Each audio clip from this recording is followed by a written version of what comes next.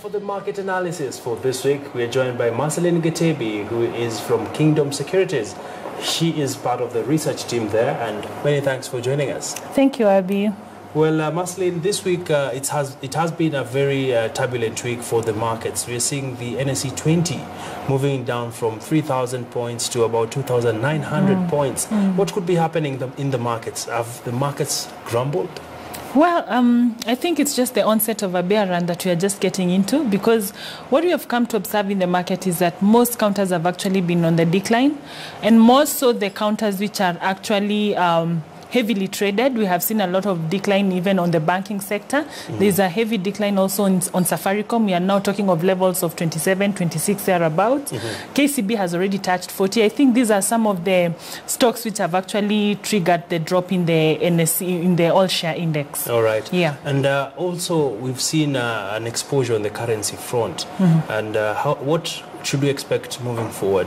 Is it related to what's happening in the country around the taxes on fuel, or what you're seeing with the IMF precautionary standby facility which has expired? Abby, I think there's a lot of anxiety building up in the market, especially now that we're already aware that actually the IMF SBA facility is actually expiring today. So what we have seen is actually some resistance or some anxiety building up in the market, and that is what could have triggered the drop in the currencies. Today we are talking of currencies having depreciated even by 4%, for around 5% year to date for the USD vis-a-vis the Kenya shilling. So right now we are looking at the currencies could actually continue going lower, because now there's actually heightened anxiety, and we don't know what to expect, because now there's a lot of that lies more in the political scene. We are waiting for a signature on the finance bill from the president. We are also waiting now from the direction of the IMF is going to take, and how we are going to approach this whole situation of the IMF. So as much as we're in a stable position on the reserves, I still feel there is room for us to actually see more decline on the currencies, or more depreciation on the currencies.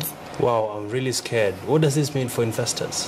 For investors, I think this time, especially if you're looking in the stock market for now, I think it's the best time to actually get in. The only thing that we actually see during such a time is people take a lot of caution, because you don't know how further down the stocks are actually going to get, and any investor would want to actually come into the market when prices are at their lowest. They don't want to come in maybe at a stock which is already trading maybe like Kenya Power at around 4 shillings and 80 cents, and then it goes down even to 2 shillings. So I think what people are going to do is to exercise a lot of caution, for especially people who are already having some of these stocks, and for those who don't have the stocks, they could actually be seeing some buying opportunity for the stocks. Speaking about buying opportunities, I'm taking a look at the top movers this week. I'm seeing over and above Safaricom. We have Cooperative Bank moving 2.7 million. We also have the East Africa Limited moving 1.7 million. KCB also 1.7. CIC Insurance 1.2. Maybe we could just talk briefly about what's happening with the CIC as well as Cooperative Bank.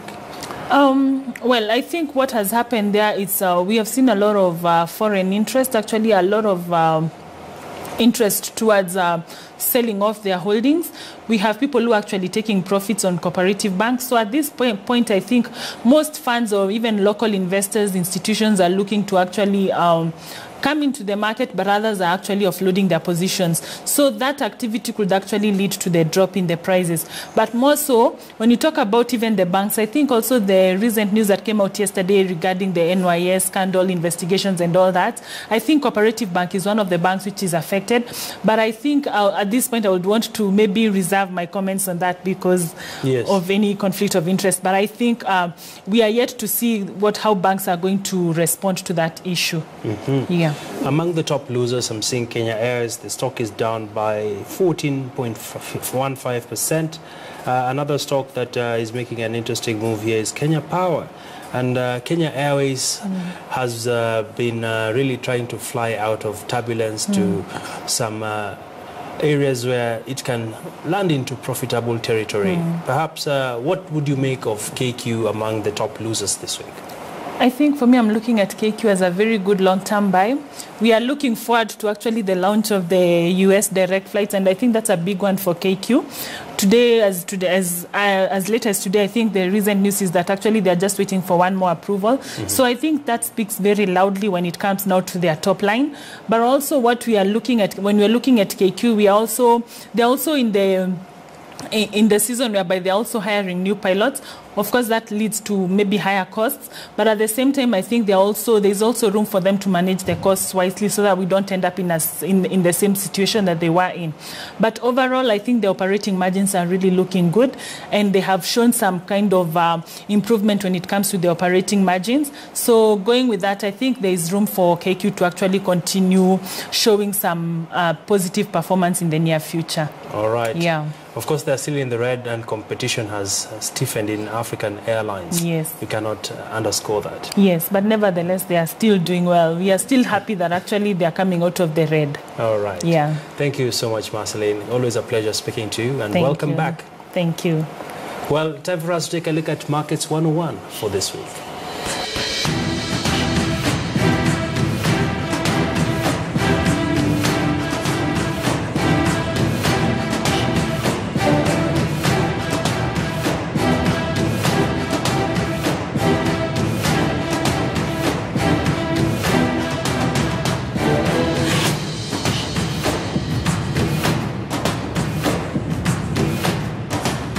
Well, time now for my favorite segment, and that is Question on the Street.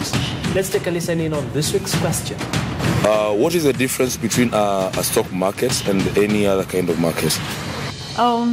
Thank you, Abby, and also for the question from the street. I think that question coming from our listener or our viewer, it's a good question because I feel the viewer really wants to understand exactly what's the difference, because we find so many people not aware or not having the knowledge of what a stock market is. So in straight, simple words, in stock market, we actually deal with shares, whereby you're dealing in a portion of a company where you're buying into a company, but now you're buying a portion of that company in terms of the value.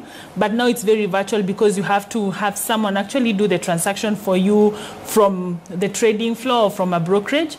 But on the other hand, in a market, you actually have the buyer and the seller who actually interact on a very physical environments. So actually here you actually get to know who the buyer is and who the seller is, but in a stock market you may never get to know who bought your shares or who sold your shares. So it's more of a virtual kind of a market compared to the other kind of markets that we know. I know you're maybe referring to the mamambogas in the street and all the others, so probably that's the major difference that we have in the stock market. Again, in the stock market, there are returns which you get maybe from buying and selling, and also there are returns which come from the companies themselves, like the dividends. Okay. Yeah.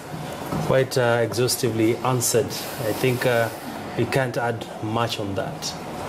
Well, it's now time for us to take a look at historical fact for this week.